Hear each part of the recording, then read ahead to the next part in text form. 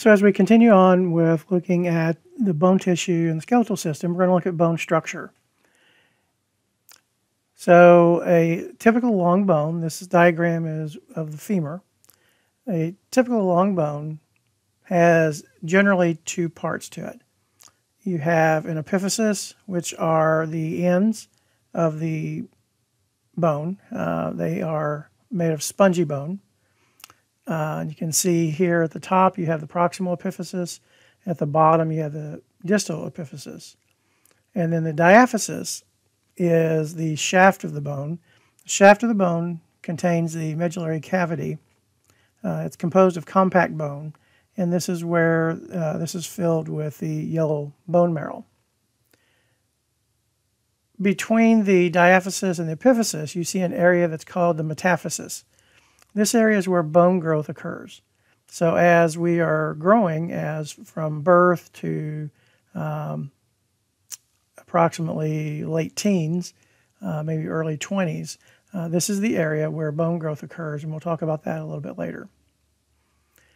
Looking at the other side of this diagram, back at the top, we have the articular cartilage. Articular cartilage is connective tissue that cushions bone-to-bone connections. So on the top of this photo, you're seeing the articular cartilage of the head of the femur. And so it is going to cushion the connection between the femur and the acetabulum of the hip socket. So going down from that, you see the spongy bone where the epiphysis is at. And then just below that, you see the epiphyseal line. And as I mentioned earlier, this is the area of the metaphysis where bone growth occurs. And we'll talk about how bone growth occurs at that epiphyseal line. Once bone growth stops, that epiphyseal line hardens, and it becomes just a marking in the bone. Just below that, you see the area where the red bone marrow is at, which is actually in the metaphysis. And then below that, you have the endosteum, which is the inside lining of the bone. As I mentioned earlier, the shaft of the long bone is composed of compact bone. And then also the shaft has the medullary cavity, which is where the yellow bone marrow is at. On the outside covering of the bone, you have the periosteum. Periosteum is a fibrous connective tissue that covers the bone, protects the bone. And then you also have nutrient arteries as well as veins that will go in and out of the bone with blood supply and carrying various things back out of the bone, such as the red blood cells, white blood cells, and various types of minerals. And then, of course, at the very bottom, where the femur articulates with the knee, you have the articular cartilage there as well.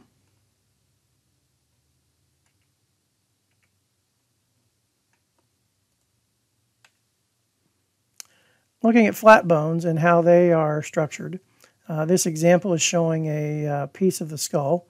So on the outside you have the periosteum. On the outside and the very inside you have the periosteum. It covers both sides of the bone. And then you have compact bone under that, and in the middle you have spongy bone.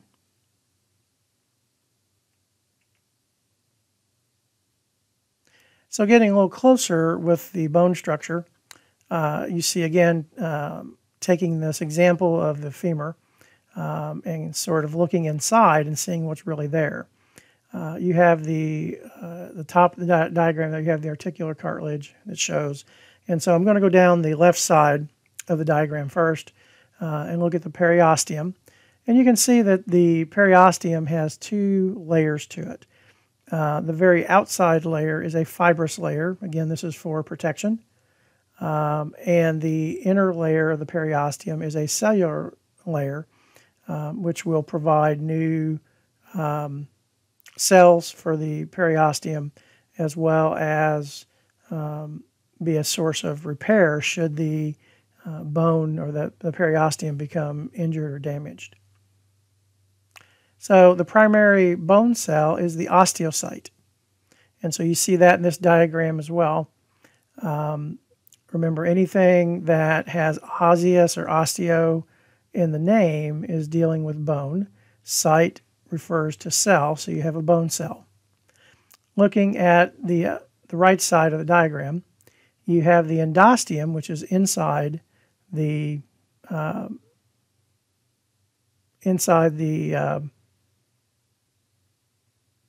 compact bone. You have the endosteum, and then I'm not interested in you knowing all of these cells. However, you need to understand the concepts. So you have the osteoclast, and then you have the bone matrix, which is the, in this case, the compact bone matrix of that. You have osteocytes here that show, again, bone cells. Osteocytes do not have the ability to go through mitosis, which is cell division, which is how much of the body's cells actually regenerate. So within the bones, there are osteogenic cells, which are stem cells. And so again, osteo meaning bone, genic referring to genesis or beginning. And you'll see that a lot throughout the various parts of the body. So an osteogenic cell is the beginning of a bone cell. So those are stem cells, and we talked about stem cells in a previous chapter. So bone markings are very important, and this chart is in your book. So I'm going to touch on a few of these. Actually, I'm probably going to mention most of them. So you have articulations, which is where two bones meet. So any place where two bones meet is considered an articulation. That's why in an earlier slide we showed the articular cartilage. So these are where two bones meet and there is movement between those two bones.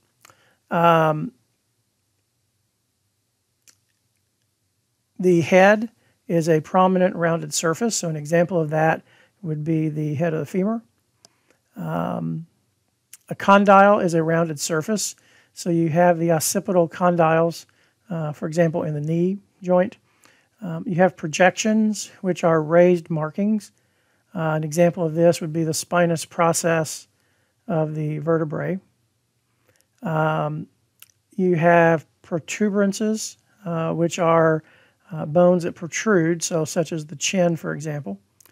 You have spine. This is not necessarily talking about the spinal column, but you have any place there's a sharp process on a bone is called a spine. So, for example, the ischial spine in the pelvic area and the hip area.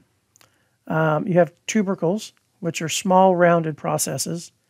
Tuberosities are rough surfaces, typically where where muscles will attach to bones. An example of this is the deltoid tuberosity. So that would be where the deltoid connects to a bone.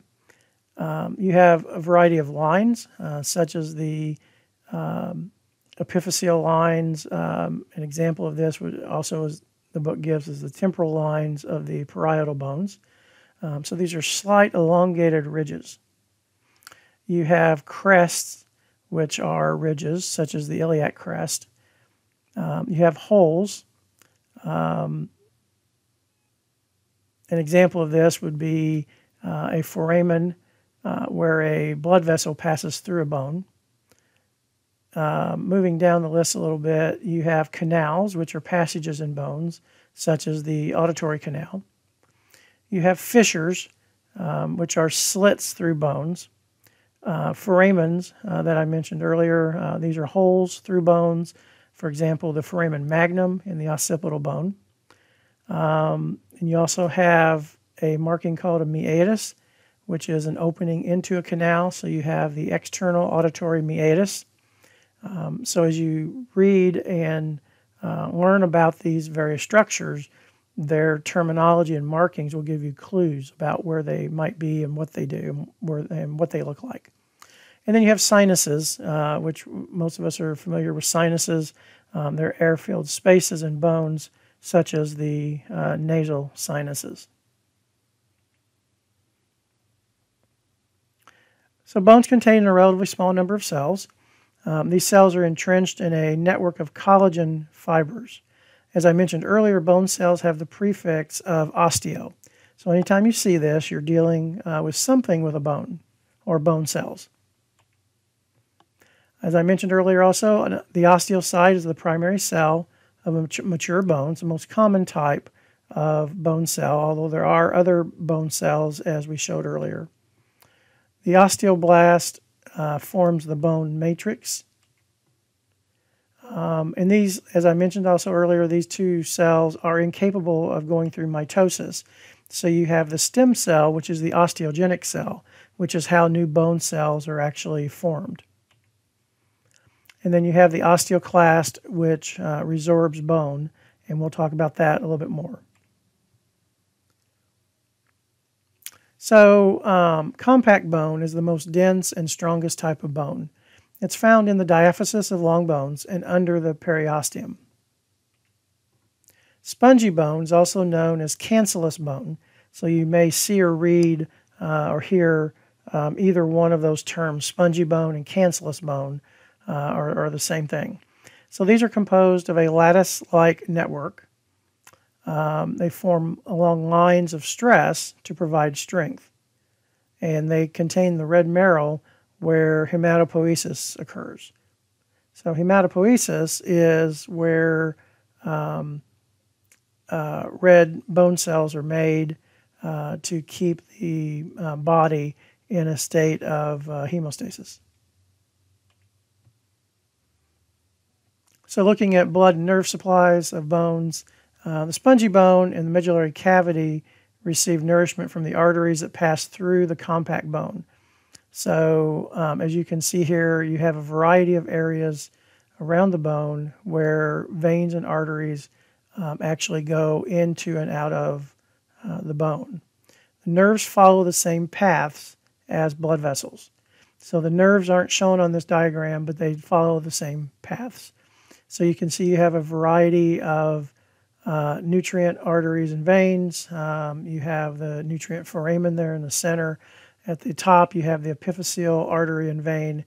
So the names of these, a lot of these arteries and veins will give you, and this is common throughout the body, the name of the artery or vein will give you a clue as to where it is located at.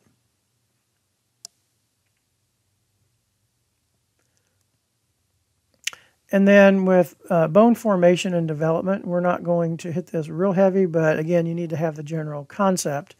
Embryonic bones form from cartilage templates. So this diagram is in your book. As you see from the top, this is kind of a circular, half-circle diagram, which starts at the top as an embryo, and as the embryo and fetus grow, and then as we are born, you see how the bones tend to change. By the time the fetus is born, most of the cartilage has been replaced with bone. So the bone is initially cartilage as an embryo, and then as we're born, most of that cartilage has been replaced with bone. Some additional cartilage will be replaced in childhood, and some cartilage remains in adults. As we know, we have cartilage injuries to a variety of locations in our body sometimes. Some terminology that you'll want to be familiar with. Some I've already talked about with the bone cells. The term ossification is the process of bone formation and hardening. So ossification is the process of bone formation and hardening. And the prefix chondro is dealing with cartilage. So anytime you hear see the prefix chondro, you're dealing with cartilage. So there are some disease processes of cartilage that you will see this with, as well as some other things within the skeletal system. So let's look at how bones grow in length. So the epiphyseal plate is the area of growth in a bone. Cartilage forms on the epiphyseal side and ossifies on the diaphyseal side. Bones continue to grow in length until early adulthood. The rate of growth is controlled by hormones. This is why in adolescence we have a growth spurt. As we are about to hit puberty and hitting puberty, there is a rush of hormones that do a variety of things. And one of those is that it controls the growth of our bones. When bones stop growing, bone replaces the cartilage at the epiphyseal plate, and all that remains at this point is the epiphyseal line, and this epiphyseal line is usually visible on x-rays. So as you can see here on the left side, you have an epiphyseal line, which on this femur, you can see it going right through here. You can see parts of it here on this tibia, and then parts of it here on this fibula. The epiphyseal plate, this is with someone who has where this has not hardened yet, so the bones are still growing at this point. So you have the epiphyseal plate here of the femur, and here of the tibia, and then also right here of the ulna. So bones obviously also grow in diameter, and they continue to, the growth in diameter continues after bones stop growing in length. This process is called modeling, and as an adult, bones undergo what's called remodeling. About 5 to 10% of the skeleton is remodeled each year.